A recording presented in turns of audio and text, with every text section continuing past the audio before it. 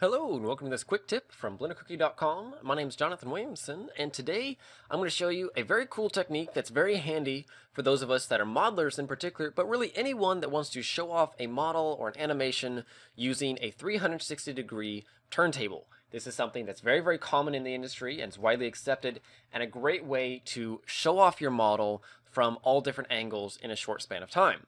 Now, the technique I'm going to show you today is strictly the simple, basic, boring camera movement of 360 degrees around your model. You know, if you really wanted to take it to the next notch, then you would go ahead, you would go ahead and go to the next level, do some fancy camera work, whatever it may be that really pushes your model and displays it very nicely.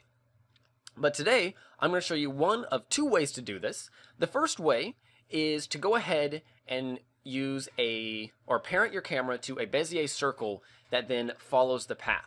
This is very common, it's the way it's traditionally been done, but the problem with this is that it doesn't give you a lot of freedom with your camera simply because it's basically not locked to the path but constrained by the path.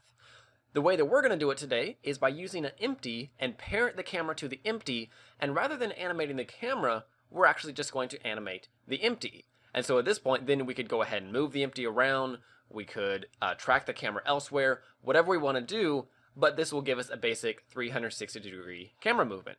So the way that we're going to do this, using this example model that I have here, which was one that was originally done for the Durian project. I don't believe it was ever actually used in Sintel, but you should be able to find it on the disk. It's named the Ishtarian Woman 01, I believe. And we're just going to go ahead and hit Shift-C to make sure that our cursor is centered at the origin. Then I'm going to hit Shift-A, add in an empty, and now let's go ahead and select the camera, Shift right click to select the empty, and hit Control P and set parent to the object. So now our camera should be parented to the empty. And if we were to grab the empty now and rotate this around, our camera is going to follow with it. So this is perfect. So what we want to do now is, let's just assume that our animation is going to be 100 frames long. So I'm going to set this to 100. Notice that we're playing back at 25 frames per second. And while on frame 1, let's just go ahead and hit I and insert a rotation keyframe. You'll notice that underneath the transform panel in our properties panel that the rotation fields have now turned yellow to indicate that there's a keyframe on that field. Well, let's just go ahead and jump to the end. And what we want to do is rotate our empty 360 degrees. Well, if we were to just hit R, Z, and type in 360, then hit I and insert a rotation keyframe, you'll notice that here it still says 0. And in fact, if we play back our animation by hitting Shift left arrow and then hitting Alt A, nothing happens. And this is because, as far as Blender's concerned, your empty hasn't rotated at all because it just came full circle. So what we want to do instead is control click on this field, type in 360, and then hit I and insert a rotation keyframe.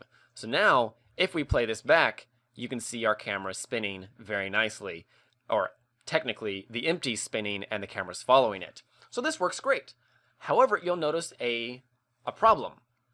If we wanted to have this repeating, maybe the first pass is showing the whole model, second pass shows the wireframe, third pass maybe shows the low poly model, whatever it may be, however you're breaking things up, we're going to have some problems because it starts out slow, speeds up, and then slows down again.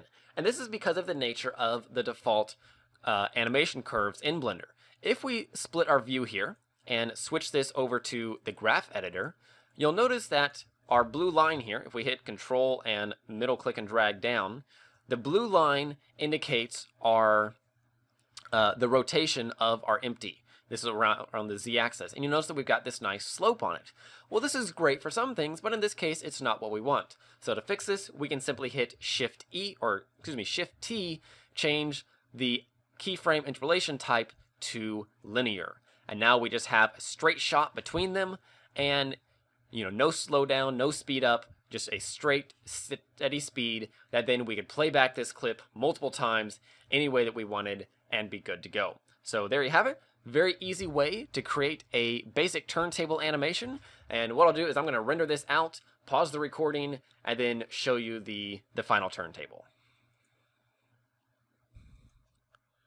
And here we are. You can see the final rendered animation of the turntable. Very simple, short, but very, very effective.